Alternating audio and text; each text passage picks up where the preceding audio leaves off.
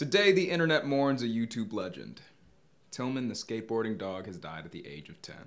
Owner Ron Davis posted this on Tillman's Facebook page last night. He said, "My best bud Tillman passed away last night. We shared so many memories skating, surfing, and hanging out together. No words can truly describe how much he'll be missed. Thanks for all the good times, Tilly." How cool would it be to have a dog that you could skateboard and surf with? Tillman rose to fame in the 2007 video Skateboarding Dog. He was only a year old at the time. Apparently, he got a lot better. He was like the Tony Hawk of skateboarding dogs. The video went viral and was seen by a mainstream audience when it appeared in an iPhone commercial later that summer. In 2009, Tillman set the Guinness Book of World Records record for fastest skateboarding dog to do 100 meters. He did it in 19.678 seconds.